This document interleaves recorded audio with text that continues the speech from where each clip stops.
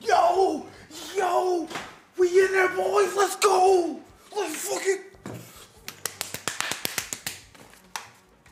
That feels simply amazing. Anyway, welcome back to Best Halo Infinite Highlights, the best source of daily content for you. So today we gathered 8 minutes of best Halo Infinite new real gameplay. So take your time and enjoy. Oh, that's one of the obvious things you're looking at here. I know Sam was talking about it earlier. This is something that we've continued to kind of iterate and evolve, even beyond this build. I think this might be our main build right now. There's power weapon spawns there.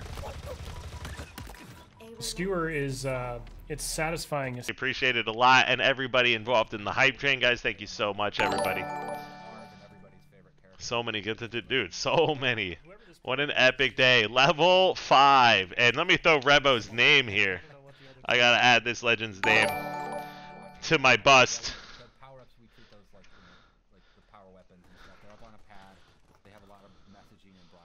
Let's go, Rebo.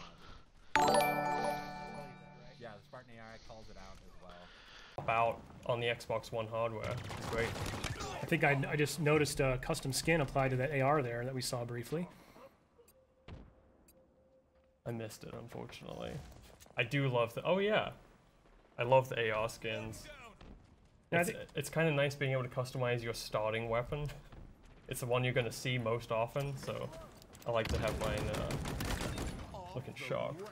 Now, internally, from a development and playtest perspective, I mean, obviously we've got the teams focusing on all platforms and all builds. Seems like Skewer is a really decent weapon in new Halo. I'll give the OS to the enemy, which is, you know, super risky at that point.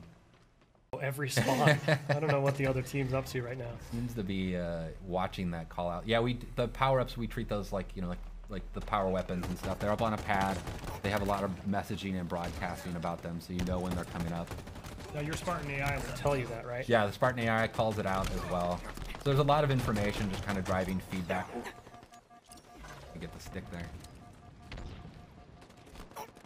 You can see, like, there's the weapon racks you'll see in the levels as well. He ran past one a second ago.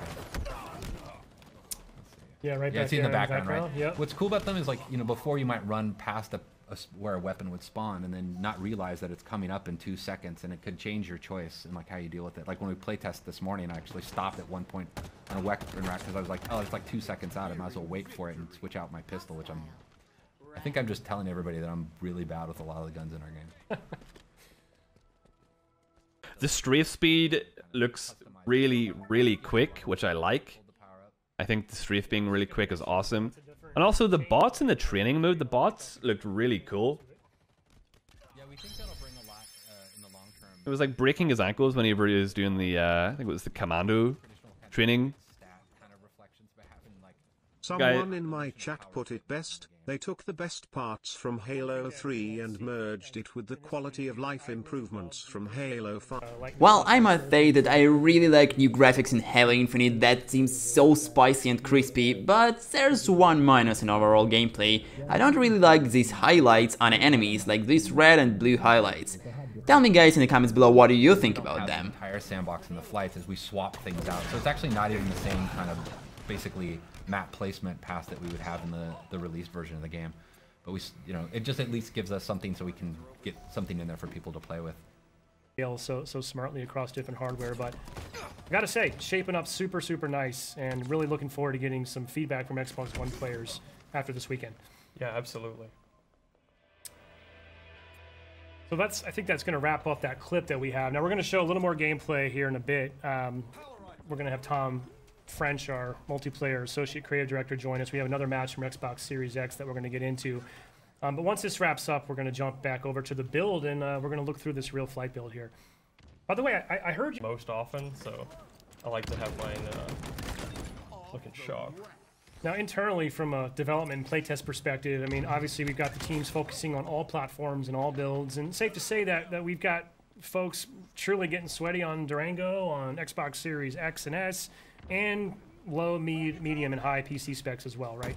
Yeah, so obviously, as I said before, we can't cover every PC spec out there, but we try to have a good range within our testing. And now that's time for the weapon we all waited for, the heat wave. That's a pretty cool stuff, and you know, you have two different modes which you can use for different attacks, and that seems really cool. I was really proud of that, and kind of how do we introducing this kind of concept into the game, and how can we use this kind of more in the game.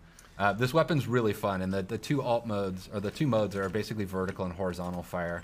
I can't remember how this drill performs, so see, one of the things cool about the drills is a lot of, they're trying to do behaviors that actually encourage you to use the weapon correctly. So like these two were bouncing near each other, and so you can get a more optimal, like, kind of horizontal shot. Yeah, and I know folks notice it's pretty nuanced there, but I think you're using your left trigger to sort of swap between those two different firing modes, right? Okay. Yep. All right, get together, boys. Thank you. And this will penetrate, right? So you can line guys up and just take them all. Oh, very cool. Last shot sucked. There we go. Yeah. You can turn off in the settings, yeah, you can turn them off, but on their death tips is what we call them. But yeah, giving a little bit of feedback, you know, about the type of weapon that killed you, or like how you can respond better to it. I'm not sure at this point the pro team needs to know that, like, hey. Yeah, exactly. Or, like, just opt out if you don't really care about it, if you don't need that information, or it makes you feel bad, as some people might feel.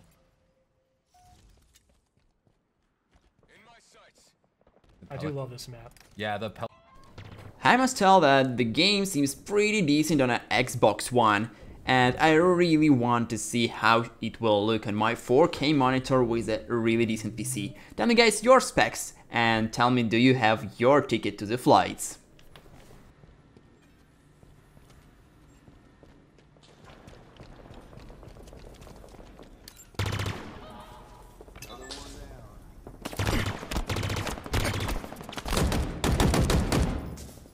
Sam, clearly we're looking at a little Slayer match here on Bazaar, one of our new maps.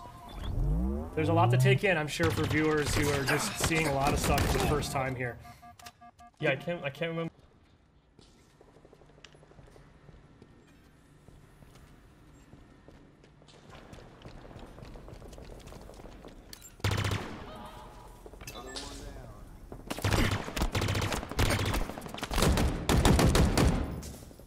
Sam, clearly we're looking at a little Slayer match here on Bazaar, one of our new maps. There's a lot to take in, I'm sure, for viewers who are just seeing a lot of stuff for the first time here. Yeah, I can't remember.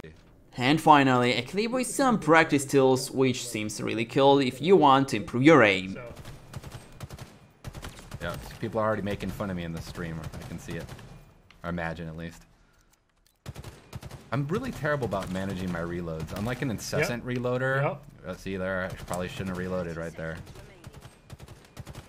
Well, it's when we're missing shots like you and I do, it makes it a little hard to be predictable on that reload. I know, too, right? I really feel like it's part of my job to get better at this, and I'm trying, and I am getting better. I'm a little more better at, like, BTB is kind of my brag.